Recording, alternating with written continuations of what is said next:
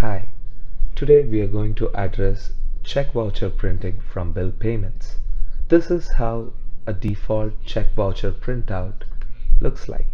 As you can see, the check portion of the printout is clearly furnished, whereas the voucher portion does not have the bill details. Here's how we can rectify this. First, we're going to go to Setup, Company, Preferences, Printing and Fax. Here under check printing, the default check type should be set to voucher and then save. And also the next thing to check is the subsidiary preferences. So let's go to Setup, Company, Subsidiaries, and our transaction has the US one, so let's edit the subsidiary.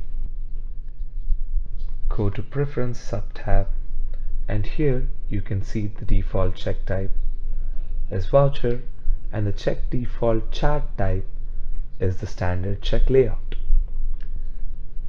Make a note of this and save it.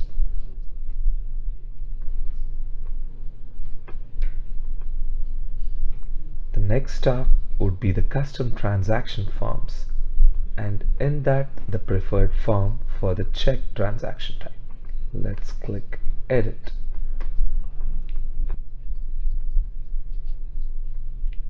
As you can see, this particular form type is set to Advanced, set it to Basic, and save.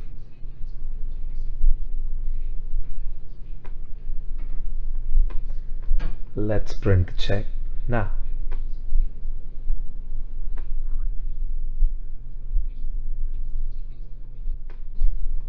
Voila!